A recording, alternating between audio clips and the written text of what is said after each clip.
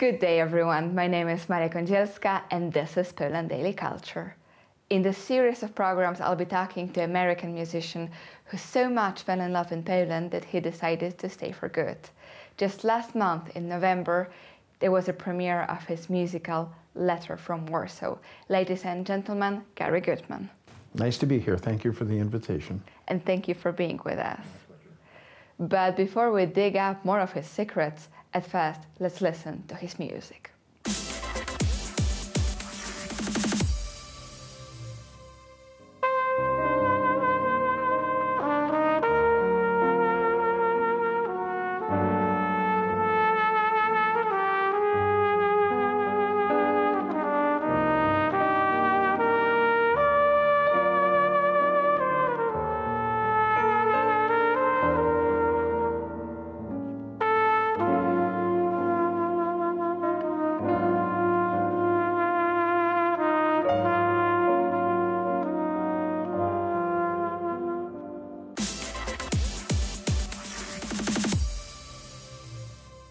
Gary, you are producing two projects with Sasha Strunin. One is Women in Black, the other one is Self-Portrait.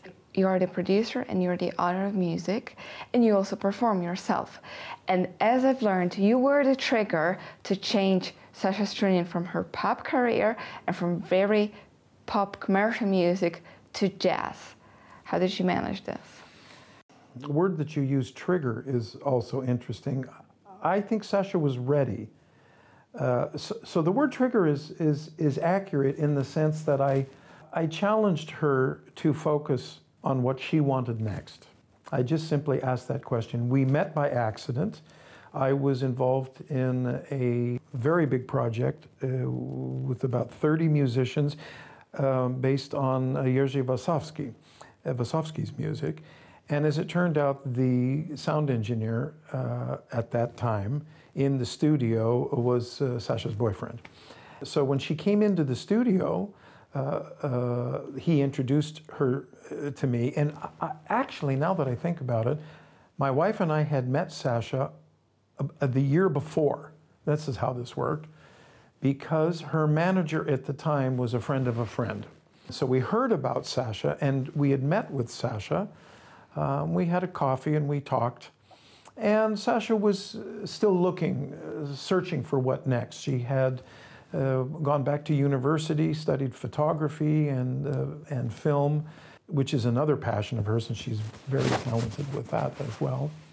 And so when I met Sasha in the studio a year later, we went for another coffee. And I said, "So, what are you doing? What's new?" And she goes, "Well, I'm still not sure yet." And I said, "Well, would you like to talk about it?" She said yes. And I asked her one question. I said, "Okay, if you could choose only one style of music that you could perform and could record next, only one, what style would that be?" And she thought about it and she said, "Jazz noir from the 1950s. She said, "I grew up watching movies, Lauren Bacall and Humphrey Bogart in the 40s and 50s, the Hollywood style of music, and when jazz was very romantic in those days, and jazz noir was very romantic in the 50s. I said, "Well, that's very cool." I said, "That's a great idea, and I know this music is before my time, but I grew up playing Hollywood-style music and jazz noir. I mean, I grew up playing it." And I said, "Well, if you're interested, let's work together." So she said, "Okay." And the short story is we created a project called Woman in Black. Which is jazz noir. It's jazz, swing, little bit of rock noir. It's kind of a combination, but yes, it really followed the pattern. We had tremendous fun with this. This album, she sang entirely in English. It's a great fun album. It was really well done, great musicians, Polish production as well, and very successful. Glad to hear it. I'm glad it happened. And the next one was Self-Portrait with Miron Białaszewski's poetry. And just he's so surrealistic. And the question is, his poetry is very surrealistic. He creates lots of new words. He sees the reality from totally different angle. Sometimes a little bit hard to understand, and that's why he's not the most melodic of all of the Polish poets. I would say if you took Tuwim or Mickiewicz, it might be easier. But you've chose Białoszewski. And tell me, please, from your American perspective as well, as you needed to learn more about this poetry and this so his way, what did you personally took from this experience? One of the most important things I learned from my mentors and producer icons in the United States is that in order to be a successful producer, you must understand what your artist wants. And that connection has to be really strong. No producer can come in and convince an artist of what they should do. It's tried all the time, but at the end of the day, it doesn't work because the artist usually isn't satisfied and the project doesn't come out as well as everybody had hoped. So when Sasha came to me with some of her favorite poetry, she loved Białoszewski. This was her passion. She's a voracious reader. She reads 5 books a week, all different kinds of subjects. So she and my wife came to me and she said, we want to do an album of Białoszewski.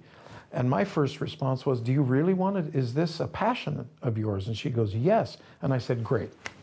Because as a producer, that's the first question that the answer to which I care about. The second question is, am I the right person to produce that project? And the more we talked about it, it was a joint decision that I was maybe perhaps not the only producer or composer, but that I liked the opportunity of working with surreal poetry. And when we decided that the music wouldn't be as surreal as the poetry, the music would have more form and more substance, I said, okay, this works better for me because I like beautiful melodies and beautiful harmonies and great rhythmical patterns, and the music needs to tell a story along with the text. This is how I came to decide that I actually was the right person to produce the project. It's really important for people who call themselves producers or want to produce to be on the same page, to be in the same mindset with the artist about the project. Producer has to love the project as much as the artist does. And if those two things aren't in sync with each other, then in my opinion, the project can't be as successful. I do really think that you gave a form of to Białoszewski, which probably he never thought his poetry will ever get. Maybe it became more approachable for a broader audience, or definitely totally different and with a little bit different style, and you kind of mix things, which I think that Białoszewski would appreciate. And I think the best say that certain literature or poetry is durable during time, so maintains this challenge of times, is when other artists take it and rearrange it and remake it. And you did it with Białoszewski, so you definitely gave him at least few years or of more life for the audience, and that's extremely important, especially that it is a high culture and it's not pop culture, so that's not easy, and it also should be done. It has a bigger message. You're absolutely right. It's very well said, and the proof of that is that we've had hundreds and hundreds and hundreds of people come up to us who really enjoyed the concert and said, I'm going to go out and buy a book of Białoszewski's poetry now. They hadn't done that before. People who perhaps weren't interested in surreal poetry, because it's a small segment of society that likes surreal poetry. Already a very small segment of society reads poetry, so this must be even smaller. Yeah, that as well, that's true. And even a smaller segment that reads books at all, okay? So there's that too. But that was the interesting proof of exactly what you just said, is that people have come up to Sasha and me saying, man, the music is great. We love the music. And then we say, well, what do you think of the poetry? And a few people would say, well, I don't really understand the poetry. And I said, perfect, because that's Białoszewski, but you have an opportunity to listen to it again and again and again, and you'll understand. I mean, this is the process of reading and understanding surreal poetry.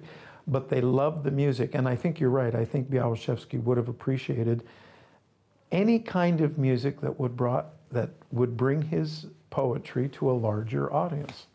Absolutely. If you think that things are not possible, then take Białoszewski and just put it together and see what happens. It seems that the most extravagant mixed are the best, in fact. And thank you for watching Poland Daily Culture.